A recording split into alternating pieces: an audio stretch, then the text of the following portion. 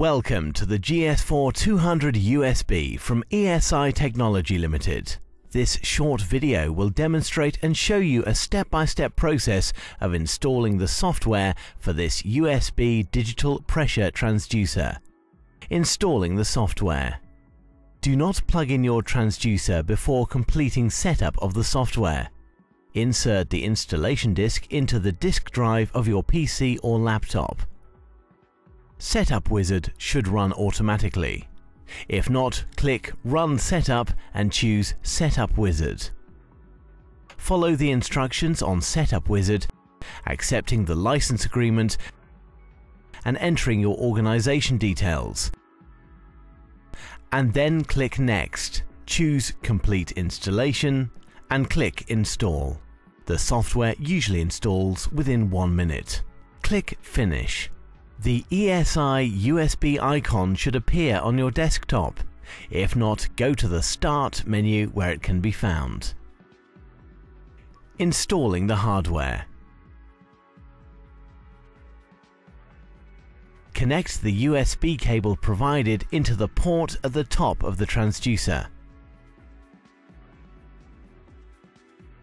Plug the other end of the cable into a USB port on your PC or laptop.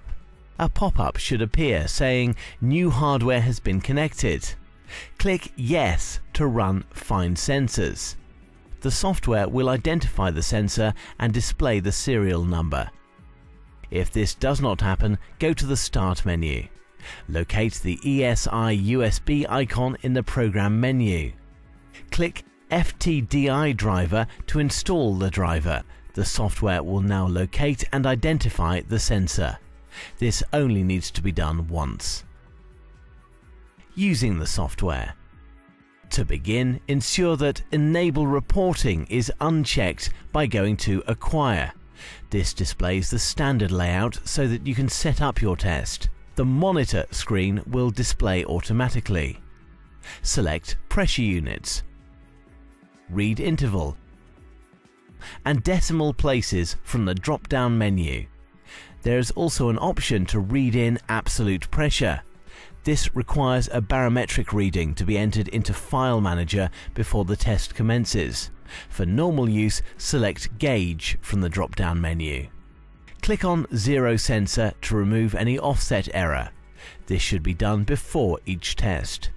You are now ready to begin your test. Click Start to begin your test. Create a file name and choose a location to save your data to when the test is complete. As you apply pressure to the transducer, you will see the reading displayed digitally.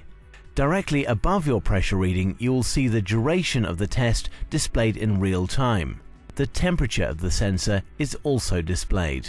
Click on the Graph tile to see the data displayed in the form of a graph. To include a temperature reading on the graph, check Show Temperature. Right-click on the graph and go to Properties. Here you can change the appearance and titles of your graph to suit your test requirements.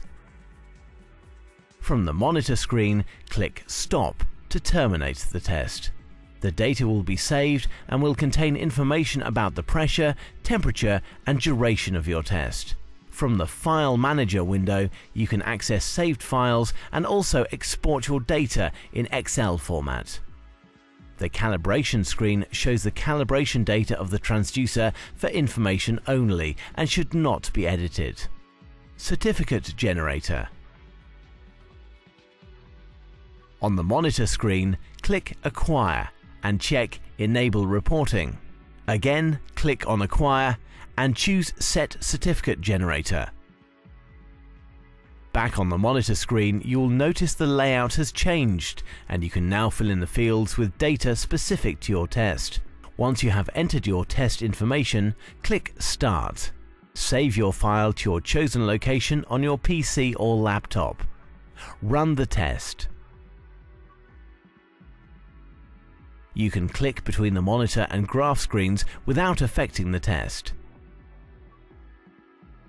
Click Add Markers to add significant points during the test. These markers will appear on the graph. Stop test and click Create Report.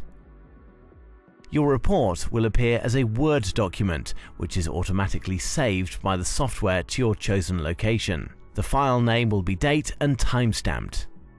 If you chose to add markers during your test, they will be shown here on the certificate.